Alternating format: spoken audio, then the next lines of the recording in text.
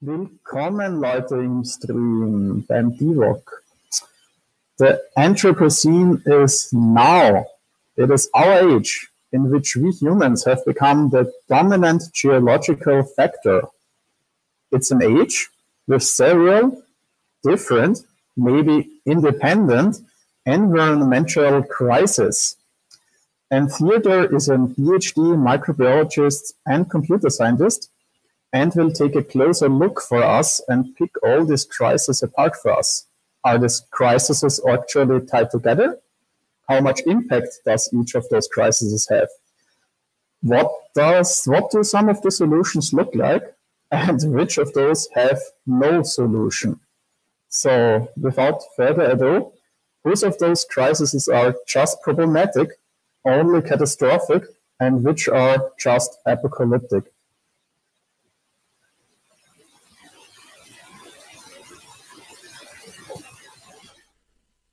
Hi everybody, good to have you. I'm Theo and I'm pre-recording this talk from Marburg, where I'm doing my PhD as a bioinformatician, and I'm working on the ecology of microbes in lakes. As I'm pre-recording this, I'm really looking forward to the conference that we're having right now when you're watching this, or that we had when you're watching this after the fact. I'm really looking forward to the conference, and I really want to thank the organizers for putting together something under this banner where we can talk about all the problems we are facing with the environmental crisis. So if you see any jump cuts here, that's because I cut out some of the errors I made during the recording of it. My talk will be about problems and solving problems, but not really in the way that you might think about. And you might be disappointed when you think that I'm really giving you some solutions. It will be not really scientific, as in hard science, natural science, and it will not be really political in a sense of what can we do politically, but it still will be both of them. And also I will cut some corners, I will make some arguments, leave out some details, which you will see, I think, just to make my argument. So to start, let me tell you that when I started to study, I studied biology. And only after quite a while, I started to get into contact with computer science and programmers. And I was very interested. It was really strange to see how programmers talk about problems a little bit differently. So I think that, like regular people, they think about problems as something that you can just solve and then it's gone and then you don't have to worry about it anymore. But programmers, I found, when you bring them a problem, and I think I'm talking about algorithmics people here, they don't really think, okay, now how can we solve this? What's the answer to the problem that you pose to me? But they rather think, can we solve this in limited time? Is this binomial? So the question is rather, you give me a problem, can I give you an answer for every possible set of inputs in reasonable time? And then they go through it, they formalize the problem, they maybe simplify it in some places, they find bugs in their thinking or in their code, and they might sometimes be surprised. So the nicest pieces of algorithms are full of interesting surprises. And then maybe they start to work on something that regular people would call a solution. But sometimes it's fun enough to be theoretically possible to solve the problem. And then solving problems also meant something different. So when you solve problems for programmers, again, I overgeneralize, it's like chess. You know that there is a program that is able to play chess better than a human, but still you play chess. Like, it's solved, but it's not solved as in solved. So maybe let's make that distinction between solved as in chess and solved as for regular people. And then there's this other class of problems which are not solved yet, ? And usually programmers solve it by finding a way of mapping parts of problems onto solved problems. And this way then the problem is solved. So the main thing for this conference, which I'm very happy that a conference like this happens right now especially, is that we really have to solve the environmental crisis. And I don't know whether environmental crisis is the right term. It's really hard for me to think about what the right term for this might be. But we have all of these different issues or problems which come together to one big whole, which for now I would call environmental crisis. So what I suggest for this talk is that we go through some of these details of the environmental crisis and take this idea of solving problems from a programmer's point of view and apply it very aggressively, and let's see where it gets us. So as a first example, let's take climate change, and I really don't need to go into any of the details. You know everything about it, I think, because it's really a topic that we talk a lot about. And you know also this figure that is the warning stripes that shows you how the medium temperature is rising very strongly in the last few decades. If we think about now what the problem is with climate change, then we might formalize it like this. We need to minimize the delta of temperature, the increase of medium temperature of the whole Earth. So there should be no more climate change in terms of temperature. And then we can take this problem and think about it, go to some scientists, ask them, climate scientists, for example, ask them what they can say about it. And they will say, look, we have all of these models, we have all of this data. We can easily tell you that at the core of the problem, there is CO2 and equivalence of CO2. So that's CO2e. And then the problem is solved. Of course, then the work begins, and that's the work that we're in right now as a society or in this conference, to figure out how to minimize CO2e. But let's say, as a naive scientist, for me this problem is solved, and I really don't understand why it's not solved yet.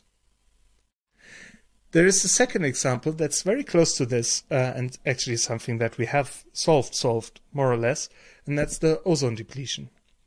Here we can formalize it like minimize the reduction of ozone in the ozone layer. And again, going to scientists and so on, we found out that you have to minimize the emissions of certain chemicals into the atmosphere. And that way, the ozone depletion was solved. Again, more or less, but let's say it's solved. If we now take a third example, let's take species extinctions. So you know that in the last decades, more and more species go extinct. And this is getting closer and closer to a level where ecosystems will collapse if we don't do anything about it. There are a lot of problems involved in this. And I don't want to go into those details, but I want to think about how to formalize this. And again, as a starting point, we might say, okay, we need to minimize the number of extinctions to a minimum level, best case 0. No more species should go extinct because of anthropogenic impact. So if we take this and go to scientists with this, ecologists and so on, they will not be able to give you a good model for that because it's really hard. Ecosystems are complex systems, and there is not just one system like the climate system, that's one global system, but there are many different ecosystems all over the place, and it's hard. And it's really no surprise then to see that there are a lot of reasons, different reasons for extinctions that don't overlap. Some of them do, and you could go at them but it's not as easy as climate change. So if we encounter a problem like this in programming, one of the things we might think about is, do we think about the problem in the wrong way? Do we need to zoom in, maybe? Do we need to zoom out? And the bigger picture is called Anthropocene, and that is the geological period where humans or humanity or we have changed the face of the earth to such a degree that it's causing significant changes. We are approaching a lot of tipping points in all of the environmental systems that are out there. Also, the Anthropocene has started only around 1950 because that's where we see in all of these variables that are here in these great acceleration graphs a strong increase, hockey stick-like, in many different variables, both on a societal side or anthropogenic side, as well as in the Earth systems. And it really looks like a switch got flipped, and all the dynamics are different. And that's what the Anthropocene is, in essence, is that the Earth system has entered into a new dynamic, which does not bode well, actually, for us. How can we think about this in the terms that we know before as problems? And when we try to think about what we should minimize in the Anthropocene, we will not find something to do. And we can really think a lot about it, and many people have done, and some of them have come up with good ideas, some of them have come up with bad ideas, some of them actually have thought about the Anthropocene as a problem, and their solution is to just fly away and live on Mars or something like that. So maybe what we need to do here is to abandon the idea that this is a problem and to think about it differently. So I want to suggest a different class of problem or issue or something, and all of this nomenclature is a little bit problematic. So let's call the other thing that is not a problem a catastrophe. And let's define it like this. So problems on the one hand can be solved, and then they go away. That's like problem, solution, everything's fine. And by that, they are external. They don't really belong to you in any form of identity. Catastrophes, on the other hand, they don't go away. You have to learn to live with this new situation that came about with catastrophe. And in this way, they are internal to you, in a sense. This leads to something that will come up later, that for catastrophes, problem solving might be, and I would argue, is a dark pattern. So by catastrophe, I mean something more or less specific, and I cannot really define it more than that. So I will give you some examples, and then hopefully you can understand what I mean. So for example, let's say you lose a leg or an arm in any sort of accident. Losing an arm or a leg is not really a problem. You cannot solve it. Of course, you can get some sort of mechanical, technological replacement, but it will not solve the problem. You still have lost your arm or your leg. You will, even with this help, you will have to learn how to live with your new situation. So this is a catastrophe. But catastrophes, the name sounds really apocalyptic. So another example would be maybe falling in love, and like the big way of not being able to sleep, not being able to eat, and so on. Something that really changes everything, and it does not go away easily. In some movies, there are these situations where a character comes up and says, I have fallen in love, what can I do? And the other person says, yeah, just wait, it will go away. But this is not how to handle love. It is not a problem. It cannot be solved. It is a catastrophe. You have to learn to live with this change. But it's, of course, not apocalyptic, and falling in love not always means the end of the world. Maybe if we want to have a motto of how to cope with catastrophes, it is this title of a Donna Haraway book, Staying with the Trouble. Not run away with it, stay with the trouble, live with the trouble, accept the trouble as a new form of identity, maybe. Sadly, the book is not really about this. It is not a bad book, but it's really not about this. But I really like the title, and I had to include it here. So, as I said, I think problems might be a dark pattern, and we tend to focus on problems instead of catastrophes.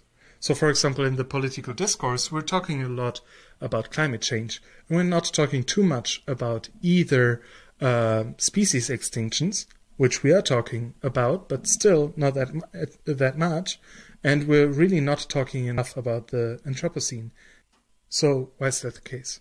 And I have two ideas that I want to present to you, and you can disagree with me, and you can come up with your own ideas, but I think there is something here why problems are so attractive to us. And I think one is narratives. So, you know, for example, in Godzilla films, and I think they're really a good example here, you have a problem, and that is a monster arrives, either Godzilla or some other kaiju that just shows up and destroys everything. And this is a problem, and solving the problem is to make this go away, or wait until it goes away, or support the right kaiju so that all of them go away, and then the problem is solved. However, in all of these movies, there are countless catastrophes. People lose their homes, people lose their loved ones, but the movie is not about them, and the movie cannot be about them, because the movie has to end, and by the end of the movie, the problem has to be solved. That's one of the most unrealistic things about movies in general. They end. The real life does not really end with the end of the problem, but a movie does end right after the problem is solved.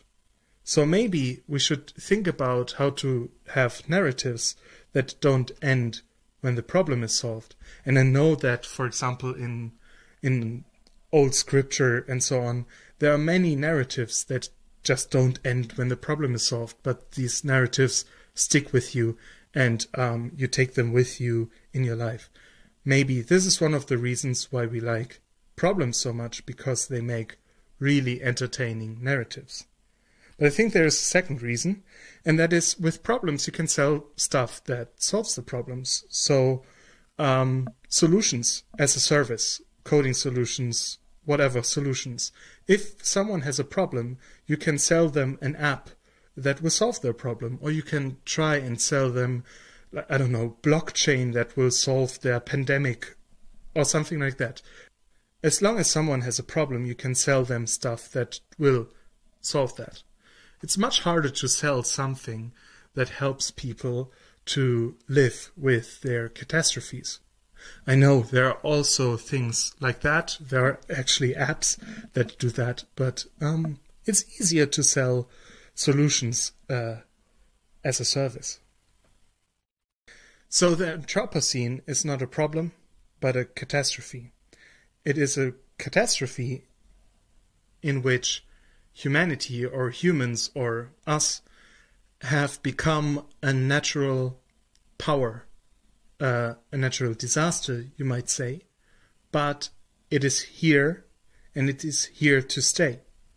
So how to live with it now would be the question, and sadly, I cannot really tell you how to do that, but we should not fall into the trap of being sold something that will just make the Anthropocene go away. And I think, very broadly speaking, there are two sides to this. The one is the techno-optimist solutionist side that will just require us some new techniques, some new progress, and this new progress, this new machine will then make everything fine. This will not be possible for the Anthropocene.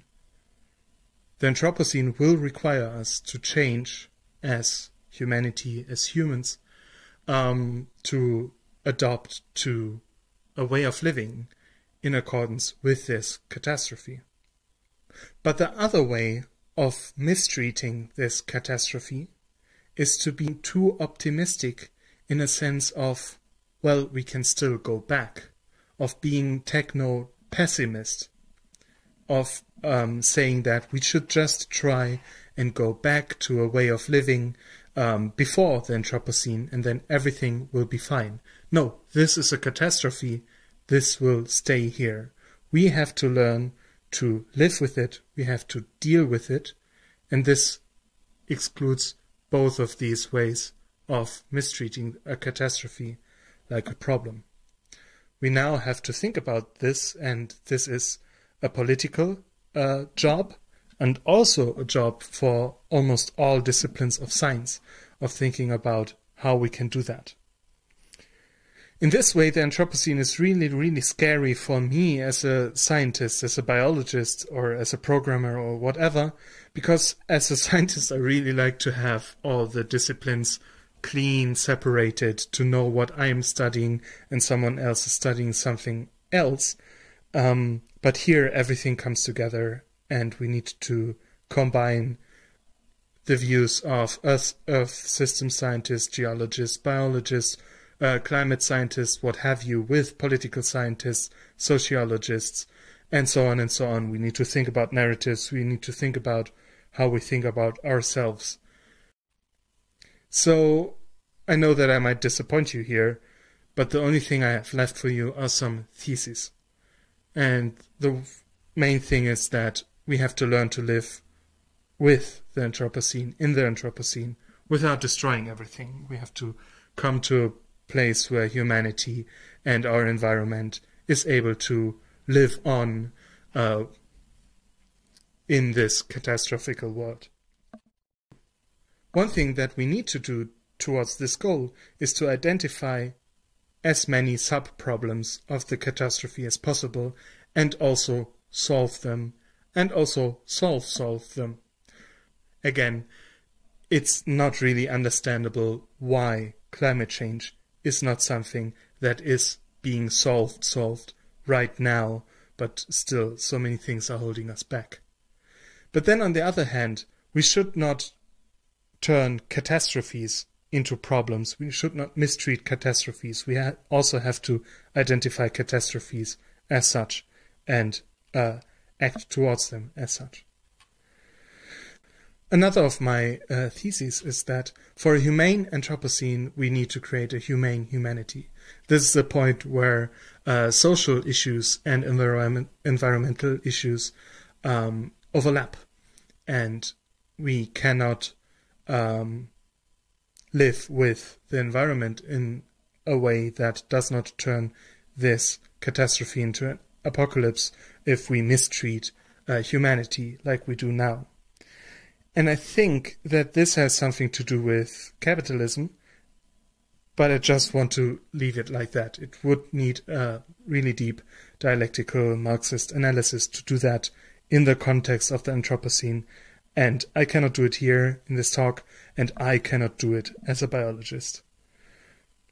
And with that, I want to introduce you to Niels Richtber, who discussed with me through all of these details, and who was instrumental to this talk. Without him, this would not have happened. If you want this analysis of capitalism in the context of Anthropocene, maybe you should talk to him on Twitter or something like that. And then I want to thank you. I want to really give a big thanks to the organizers who set up this conference. And I'm really happy now to take your questions. And actually, it's not really now, right? It's in a week. I'm pre-recording this, so I don't know. But if you have any more questions after this, write me on Twitter or something, and see you.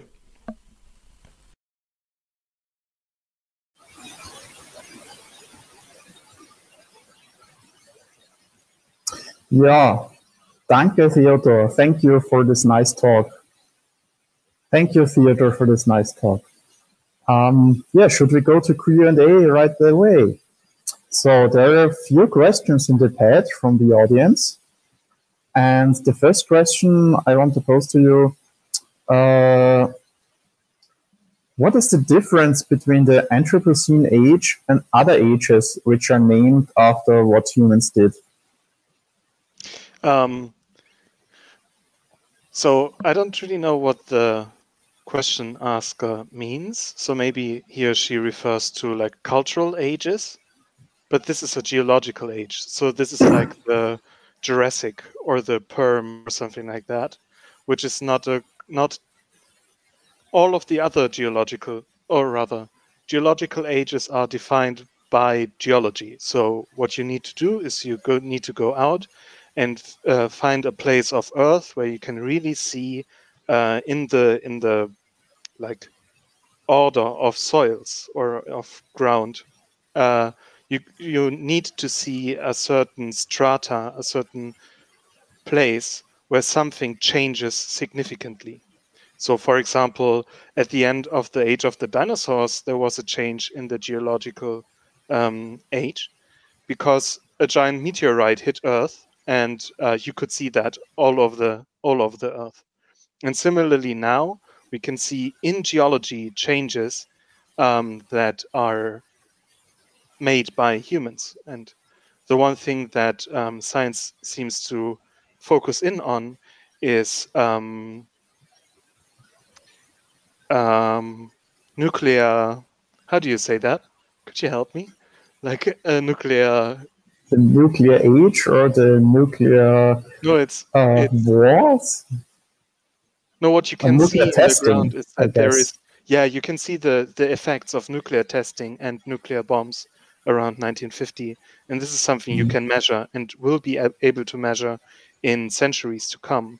So in contrast to, for example, the Bronze Age, where you can say, look, some people there have found something new, this is really connected to the Earth as a planet.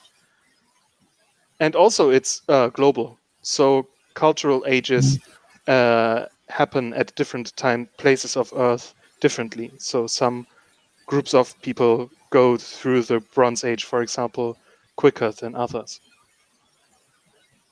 So I assume this also answers the question why the Anthropocene starts in 1950, because it's due to the measurements of nuclear testing. So actually there is a huge amount of discussion about this, and there are like 4 different places where the Anthropocene could start. It could start with people starting agriculture, like way back. Mm-hmm. It could start with the beginning of the industrialization. This would be 1850 or something. It could start with when Europeans started to spread in North America, because there are also some geological things happening there. But 1950, because of the atomic testing and of these great acceleration graphs that I showed in my talk, this is the date where all of the evidence comes together. So it's really not driven by discussion, but scientists looking at the data and saying, really being surprised that a new epoch has begun around 1950, which is strange. I mean, my grandma was alive in the last one, right? I think the audio is gone. Can you check? Yeah, that's better. So yeah, I can just imagine as a scientist, you just look at these graphs, you want to check out the areas, and you're like, oh my God, it's 1950, and we did that, and we just put our fingers on Mother Earth and left a mark. And usually, as a natural scientist, so to say, or exact science or whatever, you don't really think about humans, right? I mean, as a biologist, as a microbiologist, I really care nothing about humans, and I really don't think about what humans or what I do to my study object. There is always a distinction between me as a researcher and my study object, and this just breaks down in the Anthropocene, which is even mind-boggling. Yes, it's like the subject is being influenced by the measurements. but we are measuring ourselves now. So why do you think did we manage to solve the ozone hole issue in a relatively short time? So after discovering FCKW and then banning it, and it's still in the process of being solved, but being better. But why are we struggling to do anything meaningful about climate change for decades now? So we're talking about for decades, but really it feels like nothing has happened, nothing meaningful. Yeah, so I don't think that I'm the best person to ask this, because I don't know. I can just imagine. And I think one of the things is that it's easier to ban this class of chemicals than to ban CO2 emissions. CO2 emissions play in almost every process, and carbofluorine, I don't know how to pronounce them. This class of chemicals that causes the ozone hole, that sounds easier to ban on a political level, but I don't really know. So what you would need to look into would be, of course, the dynamics, like the political dynamics at the time. So what happened? Were there huge demonstrations about this or not, and so on? Yeah, maybe it was an issue, one more of, it's an easy problem to solve, just one problem versus a bunch of problems that make up a catastrophe, or something that happens gradually, constantly, and it's just background noise to many people. Also, those processes that create CO2 emissions, they feel natural in contrast to this chemical. You know, this ugly chemical.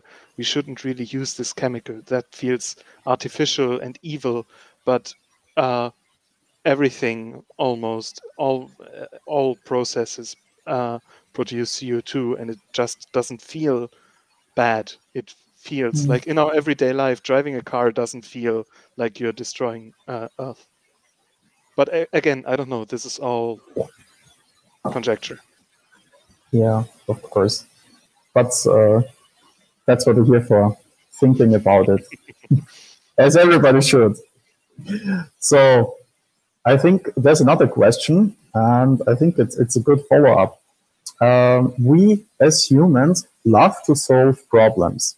So how do we stop starting catastrophes? Should we just think ahead more, or is there some kind of technique that we should teach in school? Oh, can you repeat that? This is really interesting. So we as humans, we just love to solve problems. But how do we teach ourselves to stop starting catastrophes? So how can we be more forward looking of the impact we are having? So at first, I don't know why I got darker now. I don't know what happened, but I don't know whether we as humans are so interested in solving problems. You know, we should always be very careful when saying something about humanity. It might just be that I don't want to assume anything, but maybe people that work with computers really like solving problems. I can imagine that many people really hate problems and solving them. They just want to be left alone, and that's fine, right? Yeah, you could be right. But the other part is, how do we how will we be able to have no further catastrophes take place? And if we follow what I said about catastrophes, I don't even know whether that's possible, because that's just living life, is getting into problems and also into situations which are catastrophes in my sense. So I don't know whether we can really. It sounds too easy to say we can just do this and this and then we'll never get into any catastrophes again. I think that's something that we need to take seriously as part of living, that we will cause catastrophes. In my sense, again, not Okay. apocalypse, but like every day, like the problems that you have with your neighbor or something like that, that just takes place because you want to, I don't know. Yeah, You can imagine stuff like that. surely Right? we can do something to head off problems, or I mean, more humans, more technology gives us a larger lever to impact the world. So maybe we also need more farsight to look what's on the other end of that lever. I mean, And I foresight. think it needs to be taught, maybe. I mean, of course, foresight would be helpful, as well as understanding what how the other functions, right? For example, you can have a happy life with your neighbor if you know what he or she or they dislike or like, and then you can manage. But it will always be managing. It will not be, you know, printing out a piece of paper saying, "Dear neighbor, I will not get into your in problems with you," and then it's solved. And of course, that means not only that means knowing more about nature or whatever, and how that functions. But it always will be, you know, like this idea that my freedom ends at that point where I start to inhibit the freedom of others. That's more or less the thing. And this boundary is not fixed. It always needs to be figured out every day again. And I think something like this, there is the point of catastrophe in this figuring out how far you can go. It will be a process, though. It always is. So you said that CO2 is solved, but not solved, which is kind of weird. But what are the obvious solutions? So this is one of the corners I cut because I don't want to go into all the things that you can do. But also, I think they are just obvious. I think we have like Fridays for Future started around 2 years ago, and everything they say is like true. So it should be obvious, and I should not need to repeat it. You know, I mean, obvious. It's obvious. We need to cut or replace all processes that produce CO2, all of them. And then all the Okay. details that follow, that's hard. That's like really hard. And all the politics that is involved is especially hard.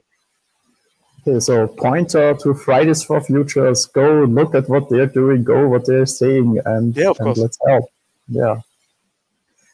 And I think this is also an interesting question. Like, maybe it is representative what many people on the world in the world are thinking. Can't we just run away from this problem? I mean, what if we do nothing? Can we just go to Mars, or maybe it will solve itself, or maybe it will solve us by making us go away? I mean, if you look into history or how you cope with other catastrophes, sometimes it's a good idea to start worshipping some sort of idol, and this way you can resolve your problem with stuff. That's a possibility, but we have decided to solve it more or less, and we believe that science is the way to do that, and then politics, of course. So that's a different. We cannot really, like, running away is like starting to pray to an idol. The catastrophe will follow us, of course. I mean, that's how can you, if you can promise me that we will not do the same to Mars that we will do to Earth, and if you can promise me that there will not be too much like people dying or people left behind on Earth or something like that, I might be able to agree, but I don't believe that. Yeah, maybe we need to do the opposite first, because Mars isn't really habitable. So rather than not destroying Earth, we first would have to learn how to make another planet habitable. Which is maybe a good exercise. And from a technical point of view, this might look like the same problem, right? Yes, absolutely. But is it? I don't know. I really don't. I mean, I guess people might argue that if you can ever bring back a planet back to life, like Mars, then we can easily destroy ours and reverse it somewhere. But the problem, of course, is where are we going to be living in the meantime? Because even for Mars, it's gonna take like hundreds of thousands of years. Also, that's Time. this view of going to Mars is in a very bad way anthropocentric. Like, oh yes, yes, it is. I mean, we would need to take some of these things with us, but it's the idea that we can go to Mars without taking almost everything living here with us. I mean, we could start making a list, right? We would need some trees, we would need some bushes, we would need the animals that feed on the trees, we would need all of the bacteria and archaea that as a microbiologist I love so much, and I understand that we need them. So prepare your big aquaria full of living organisms that we take with us to Mars. Would be just more economical to stay here, I guess. A question that just came in. Wouldn't it be, I'm paraphrasing here, wouldn't it be great if we could change the meaning of the Anthropocene into something positive, like make it deserve its name by making the world better and not destroying our living space? I hope that's what the person asking the question meant. Yeah, that's a good idea. I mean, that would be solving the catastrophe. You know, that would be turning a catastrophe into something positive by staying true to the name and saying, you know, humans with the Anthropocene, you always have the problem that it sounds like humans are parasites, and it's necessary for them to be like that. You know, if you have the Anthropocene as the age of humans, of course humans destroy everything. How can they be otherwise?